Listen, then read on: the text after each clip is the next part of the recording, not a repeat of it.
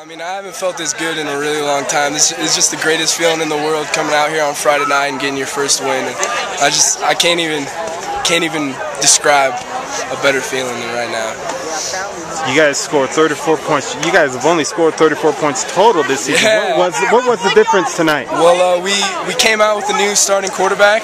He's a sophomore, and I think he did a really great job. And he just really knew what he was doing, and he made good decisions. And we picked him apart with the pass, and that set us up for the run. And then we pounded down their throat with the run. So talk about him. How big was he tonight for you? Yeah. He had three passing touchdowns tonight.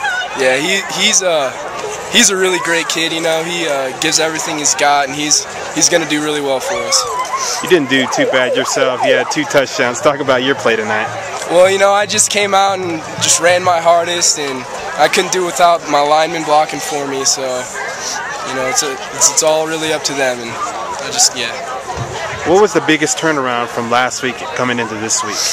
I think just our receivers and our quarterback kind of got their timing down a little better, and we kind of did a passing and running, like mixing it up, so they couldn't really drop back for the pass, or else we, you know, get a like 10-yard run, and we couldn't really, they couldn't really pull all their guys up and start blitzing, or else we just pop it over the top and get a big play at the pass.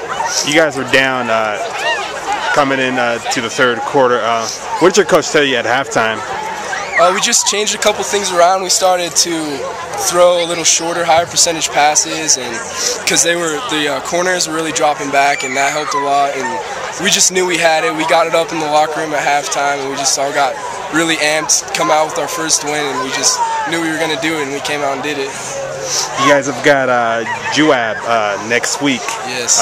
Another big game. Talk about what do you guys got to get ready for next week? We just got to keep practicing hard and keep clicking. We started clicking tonight, and you can really tell that. And I think we're gonna hang in there with them. So.